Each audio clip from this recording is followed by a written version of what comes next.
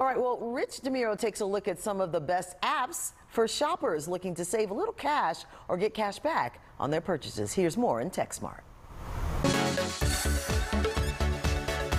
It seems like every price tag is higher these days. People are also feeling the pinch from inflation and the economy, so they're going, if I can save a buck or two, I'm going to do it. George Camel is a finance expert with Ramsey Solutions. Every day, I'm helping people spend less, save more, and avoid a lot of money traps out there. Camel's first tip, shop on your computer, not on your phone, so you can better take advantage of money-saving browser extensions like Honey. The best part is it tests out all of the promo codes available for me automatically. Retail Me Not is similar, but results may vary. I have found over the years there's a lot of bad and false promo codes out there, and so it can be a big time waster. When it comes to cash back on your online purchases, Rakuten is best. The drawback to Rakuten is that they only pay out quarterly. So if you're looking to make money and get that cash back on a regular basis, you're gonna have to wait. It only happens a few times a year. For cash back on in-store purchases, check out Ibotta.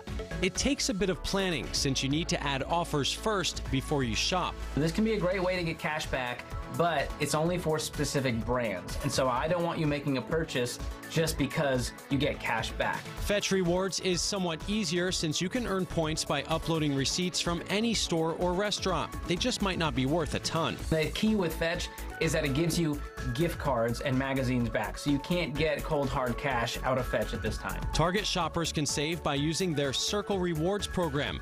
Inside the app, sort offers by discount to find the biggest savings. Finally, Swagbucks doesn't require any shopping. You can play video games, you can watch videos, you can take surveys, and so they have a lot of ways that you can get that cash back, but the points don't always add up based on your time.